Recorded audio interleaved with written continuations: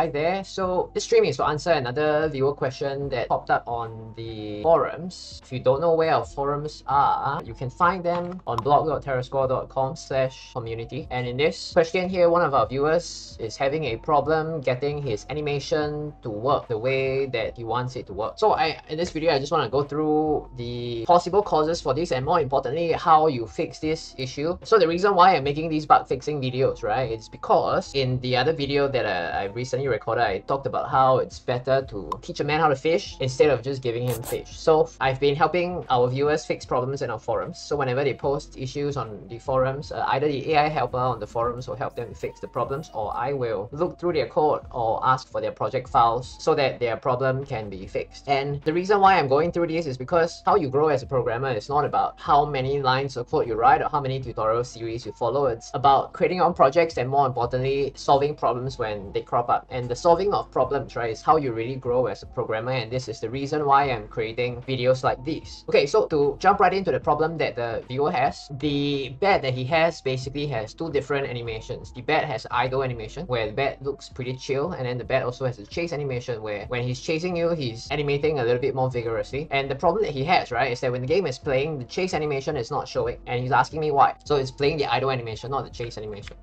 Right? So how do you fix issues like these? Whenever you have an animation problem, right, you want to find your animator window. Let me just reset this to the default layout and then I can show you where to find the animator window.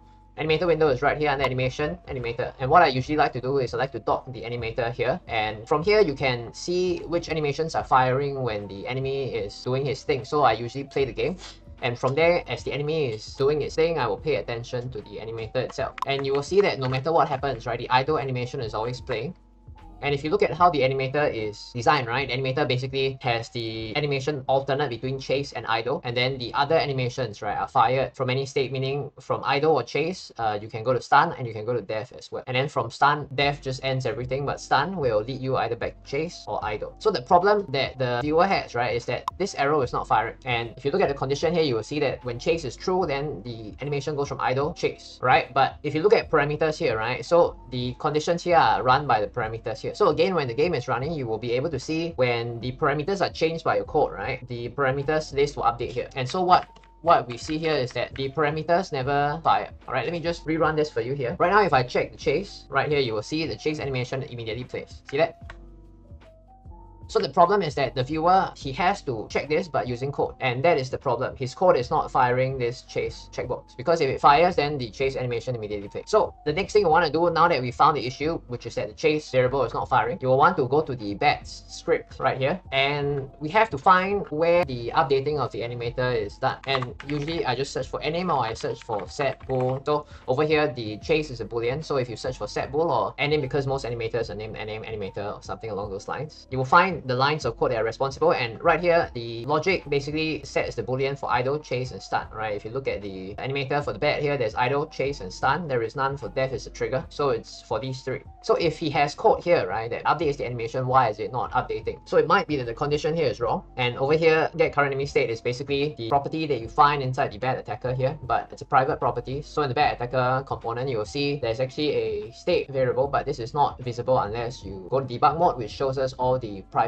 variables as well. So if I play the game now, you will see that the enemy state actually updates properly, right? It starts at idle, but then once it gets near the player, it changes to the chase state. So when it changes to the chase state, right, why is it not firing? Because over here, get current enemy state obviously matches bad attacker chase. So the boolean here is not the problem. You can actually just do a print here to check this. Just print out bad enemy state. And now I'll print out the boolean here as well. This is just to show you that this condition here is actually fine. Okay, so if I do a print here and I run the code, you see that there is a little bit of problem here, but this is just my...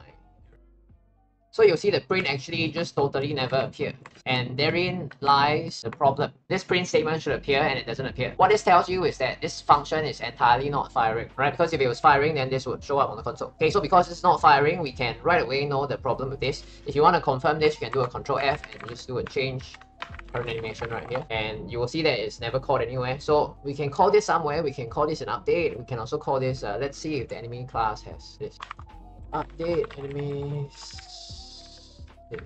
change current animation. So change current animation is being called here, but it's not being called inside the bed. And that's because the enemy state, get current enemy state. Well, there's a typo here. It's one thing. So what I'm doing is because this function is not being called entirely, I'm looking at places where we can call this function and this will fix the issue. So right now I'm thinking about putting it under update enemy states here, because whenever a state updates, the animator updates, right? So I'm just gonna add change current animation here, and this should fix our issue because then the enemy state will update and then this will cause the animator to update. See that now the chase animation is playing properly?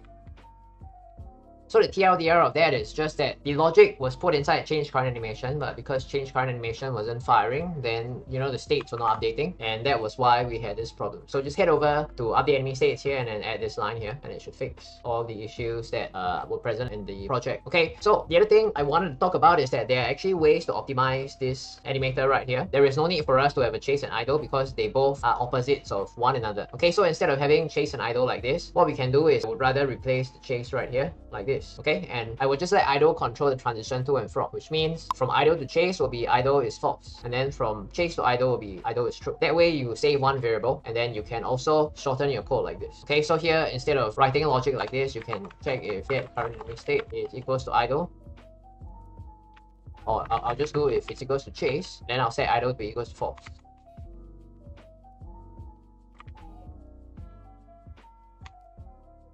I can actually just do this, okay? So by doing this actually simplifies my code because now I have one less line. So if it's not chase, it'll be idle, and then if it's not idle, then it'll be chase, right? So by making this logic here, I get the same behavior. So it simplifies the issue right here.